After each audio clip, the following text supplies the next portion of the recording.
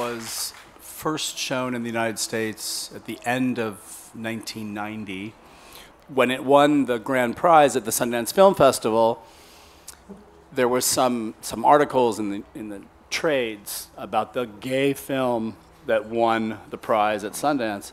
A conservative group in the U.S. It still exists today. I think it's a different name. He basically made a claim to senators and congressmen that, you know, American tax dollars were going to fund a film about gay rape in prison. Velvet Goldmine really was rooted in the real history.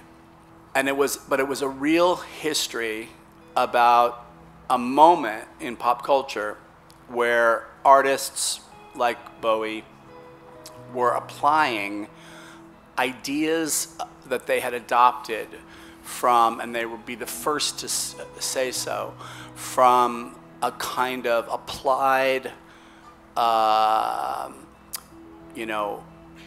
fantasy practice. My influences are vast, I would say, and I think I continue to feel like a student of the medium in each film I do. For instance, with Wonderstruck, you know, it was all about, one part of it was looking back at silent film and really focusing on the silent film of 1927, which is right before the sound entered the medium.